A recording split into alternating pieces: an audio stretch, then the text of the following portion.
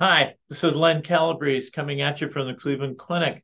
Really, uh, really pleased and proud to join Jack and uh, all this cavalcade of key opinion leaders, experts in the field of PMR this month, because I am passionate about polymyalgia rheumatica. You know, rheumatologists, just at 30,000 feet, this is the disease that we love to encounter because we know that when we make this diagnosis, we can bring dramatic relief and improve quality of life to our patients. Yet at the same time, you know, there are challenges. So over this month, you're going to hear all of these different topics, but we have two questions in our mind as we're sitting there contemplating this diagnosis. Number one, uh, if this patient does have polymyalgia rheumatica, do they have giant cell arteritis? We'll put that aside. We have a lot of experts talking about that this month. Secondly, and what I want to address today is, are we making the right diagnosis? Um, Let me dig into this for a couple minutes with you guys.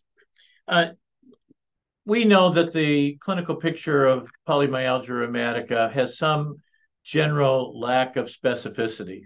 We don't have a highly predictive um, uh, biomarker to make the diagnosis. Imaging is interesting, but we don't generally use this.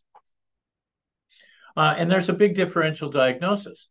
People are presenting with the acute or subacute onset of pain. They are presenting with the sequelae of unbridled inflammation, and that can bring with it many things, including fatigue and change of mood and um, disturbances of sleep and this early morning stiffness that we demand to be seen as we make this diagnosis.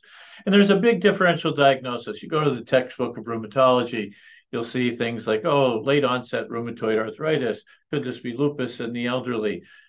Could this be other rheumatic manifestations such as, you know, spondyloarthritis? Or what about the degenerative arthritis of the shoulders and cervical spine in someone with just an elevated SID rate?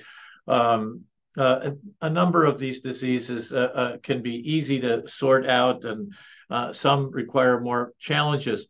But at the end of the day, all of those things um, will not be harmed by empiric glucocorticoid therapy. I want to leave you with two must rule outs, and there are others, but the two that we must think about in categories of diseases are infection and malignancy. Infection is the area that we are interested in mostly at my center, and I have been involved in my career in two M&M conferences when medicine used to have M&M conferences of fatalities of patients diagnosed and treated as PMR who ultimately had endocarditis. Endocarditis is a must rule out. I will shout out my friend Adam Brown, who's done at least 5 podcasts on his Ruminations podcast over endocarditis and the rheumatologist. And why can it mimic it? Patients with endocarditis can have constitutional symptoms. They go on for weeks or months. They can have low-grade fever, which can be seen in PMR. Their acute phase reactants are elevated. They don't have traditional risks for endocarditis. I always will think of infection early on, particularly if there are risks, if there are any signs or symptoms that may be suspicious for this, although things like heart murmur, et cetera, are very insensitive. But if a patient does not make that exquisite full house response to glucocorticoids, you better start culturing him up. And the problem here is that some of these cultures just could be culture negative endocarditis, and that always raises the issue of Bartonella. And you may need to go the next step in terms of cardiac imaging and beyond. But endocarditis, endocarditis, endocarditis. The second must rule out is malignancy.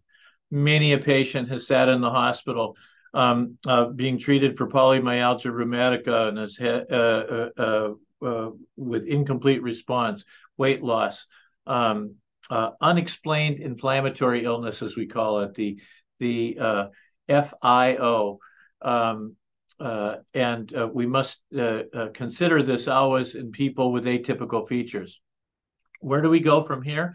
Well, I think that there's some great data from the past 5 years, some by rheumatologists like George Shedd, who publishes about everything, about the utility of PET-CT. We used to say, oh, we can't get PET-CT. No, we can get PET-CT when we're hunting down malignancies that are occult. And the use of PET-CT in sorting out ultimate diagnosis in atypical PMR is high up on my list. Most of the time we make the diagnosis. Most of the time our patients have their disease melt away. But these are the two areas of must rule outs that I want you to think about. I was happy to chat about it. You know where I'm at. Send me an email. Jack, this is a great series. Thank you for inviting me.